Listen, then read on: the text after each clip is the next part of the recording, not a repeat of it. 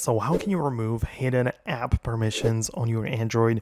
Let's get started. So I completely understand where you're coming from because we download a lot of different apps to our devices and then we grant them permission to access some different things, right?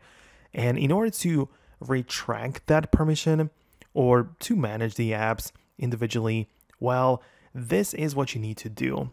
Essentially, you need to open up these settings and then find the apps section specifically.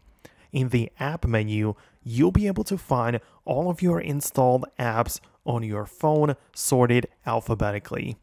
And the feature which I really like to use is called remove permissions if app is not used.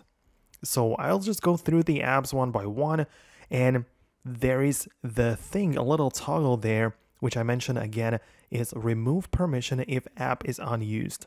So using this, you make sure that the app doesn't have the permission to access your location, microphone, or whatever else it might be after a period of inactivity.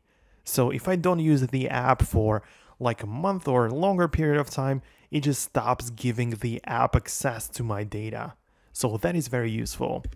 But you can also manage the apps individually, right? So you go to the app permissions and see what's really going on, right? So you can see all of the different apps and see what kind of permissions they have.